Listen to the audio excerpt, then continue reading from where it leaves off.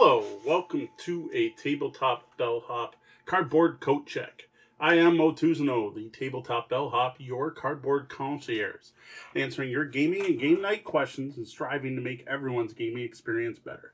Tonight, the question we are answering is what's in the box? That is in reference to this large box Robotech game, Invid Invasion, from Solar Flare Games. Something amusing if you've been watching along with these Solar Flare videos, if you've been keeping track, the boxes just keep getting bigger. The first one, Force of Arms, was only this big. And then the second game they put out, Crisis Point, was only this big. Now, Invid Invasion is this big. I don't know what's up with that. I'm amused by it. There has been more stuff in each box as it goes on, so I guess that part makes sense. So we're going to take a look at what's in this box. Before I get to that, just be sure to click up here on YouTube and take a look at our other content. We got a link to our website, tabletopbellhop.com, as well as a link to our Patreon where you can tip the Bellhop. Enough about me, though. What's going on with this game? So, weary from the constant battle with the Robotech Masters, the United Earth forces have fallen to the invasion of the slug-like alien Invid. Lieutenant Commander Scott Bernard leads a tight-knit team of freedom fighters towards the main base of the alien invaders located at Reflex Point. Their only hope for liberating the Earth is defeat the Invid in the Queen Regess before Admiral Hunter's Expeditionary force returns to raze the planet and end the threat to the galaxy. Can you and the other freedom fighters defeat the Regess and save the Earth? So here is a complete switch from the last two games. The last two games in this series were two-player only competitive games. This is a cooperative card and dice game for 1 to 6 players, played in 2 phases, where human heroes must work together using their mecha and protoculture to cleanse Reflex Point of the alien Invid invaders and their Queen Regess before it's too late. Players move their heroes around the Reflex Point, battling the occupying Invid. As time is running out, the heroes use their mecha's combat dice and their precious gear cards to try to wrest victory from the jaws of utter and total defeat. So a total change around for this game. So we're looking at 1 to 6 players here. Playing time's up to 2 hours, so a much meatier game, much bigger, more involved game. So I guess that justifies this much bigger box. Speaking of the box, I'm going to crack the shrink on this, and we're going to take a look at what's inside. Here we have the rather hefty, I don't know if you can hear that. That is a hefty thunk of a box. The rather big Invid Invasion Robotech box set. Love the artwork on the cover. Huge Robotech fan here. Really looking forward to checking this out. So we start right off with a rather large due to the size of the box. So I guess the box had to be this big to fit the rulebook. So we have the user manual to start. We're going to flip through this quickly. Whoa, that's a little hard to read. So they have a fading white to blue text with dark text on it, very light. Here's our setup. Again, this looks like a very card-driven game again. Compared to the last two, it's one of the character cards. There's a distinct new game smell to this, I will say.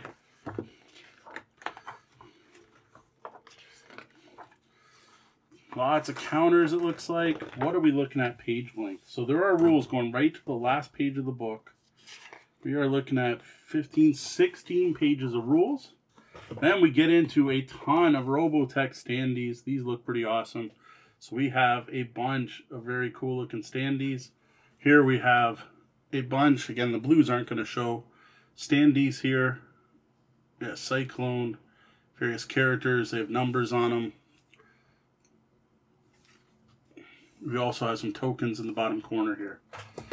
And we're going to throw even more standees. Whole bunch here. Awesome looking Robotech art. I'll admit miniatures would be cooler, but you know what? I get it. This game would cost a fortune if all of these were miniatures. I'm just going to rotate that around. And we have one of the character cards here, but it's mostly blue, so it's going to be a little hard to see. So we have the card for the Regess here in the top corner, which I'm just going to show off this way. And we have even more counters, tokens, so on, and then the character cards here with 3 multiple tracks you're going to track on, including their mecha armor, their dice pool, so on. Some nice character art off to the side. And again, more standees and tokens on the edges. Same deal here for more characters. So yeah, and I can kind of show these off here. You can see them here pretty well. More tokens, more characters. Next, we have the board. It's a chunky one. Oh, it's nice and thick. So one of the previous games in the series also had a board. This isn't going to be easy to show off on here. Fortunately, it's huge. So what we're going to do, there we go. Look at the size of this board. That is a big board. Lots of spots and squares on it. We got a big board here for Invid Invasion. Okay, back to the contents of the box. I'm going to take a look at these dice first.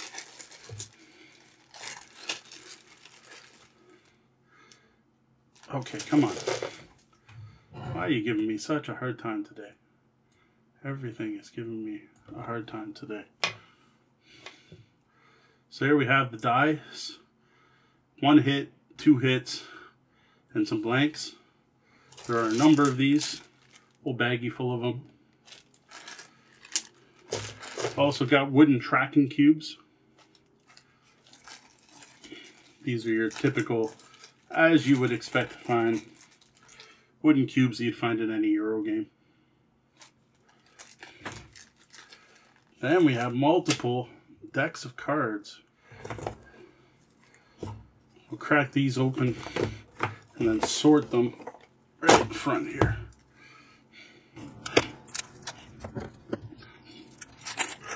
Here, cards. Some Regess. Pit Creature. I don't even know. Regess cards.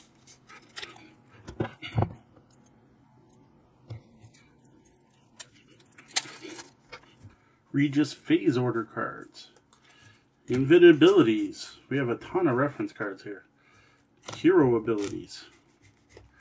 This does not look like it's going to be a light one. Sue cards, Scott cards, Rook cards, Rand cards, Lunk cards, Lancer cards, more gear cards. I hope there's not going to be a problem with these getting mixed. More Regess cards, assault cards, whole ton of assault cards, and that looks like that's it. So there we have all of the various card types. So here we have the phase Regess order card and the assault phase order card. So that's one of the reference cards. There were 6 of each of these. We have the Invid ability card with the protoculture costs on the back. Again, 6 of those. And we have the hero ability card. Again, 2-sided for all the different heroes. 6 of those. Then we have various cards for the characters. Again, nice. You can see the lineage finish there, nice. So we have 3 cards for Sue. And on them are 3 different pieces of equipment for Sue, I have to assume. So lots of blue on these cards, unfortunately. So again, 3 cards for Scott. 3 cards for Rook. There's one we can actually show off pretty good. 3 cards for Rand. So one of the things I do know about this game is that you have to play all 6 characters, even if playing with less than that number of players. And Lancer. Those are the character cards. We're going to move over to the pit creatures. You have a Genesis pit creature. These are all identical. Oh, not quite. So there's a whole bunch that look like this. Then there's a bunch that look like this. So there's green and red ones. Whole bunch of stats down the side. Again, I don't know this game, so I couldn't tell you more than that. We have the Invid Genesis Pit. We have 2 of those cards. And we have Syrah and Korg cards. These are 2-sided, same thing on both sides. Then we move on to gear cards. Got all kinds of stuff here. Alpha drones, autograph or yellow dancer, bioemulators that are blue. Wow, Robotech likes blue. We have a Min-May doll. That's kind of awesome. Add-on missiles, protoculture, repair kits. Again, that's a lot of blue art. There we go. Here's something. Stun grenade. It's not blue art. Super parts. Lots of upgrade cards.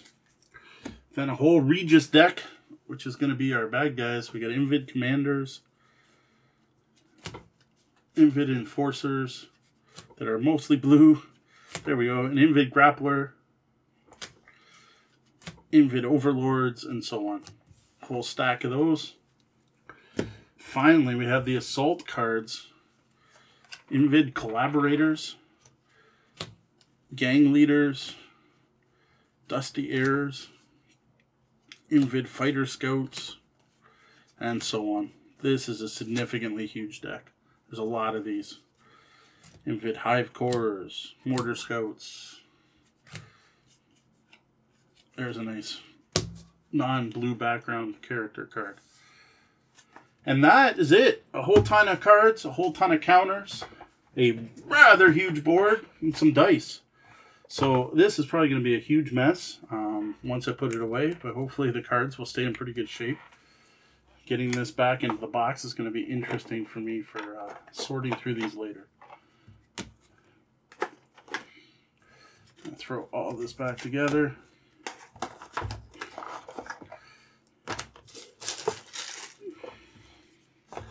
Dice fit on top of the board. No, they have to go in here.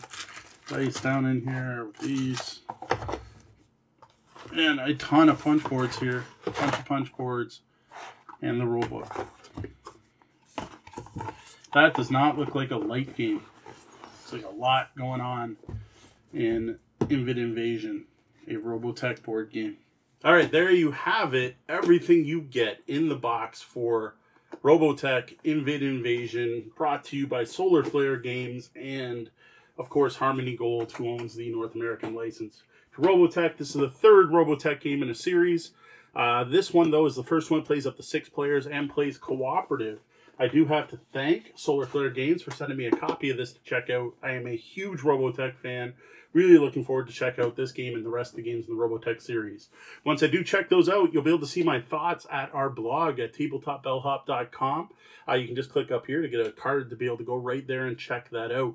The other thing you'll find a card for is our Patreon page, where you can go and tip the Bellhop, something I would greatly appreciate. Looking forward to checking this game out. You can find us all over the web, tabletopbellhop.com, tabletopbellhop, one word, on social media. That's it for me tonight. I am done unboxing for the day. I hope you have enjoyed this video. For the Tabletop Bellhop Gaming Podcast, I am Mo Tuzano, the Tabletop Bellhop. Good night and game on.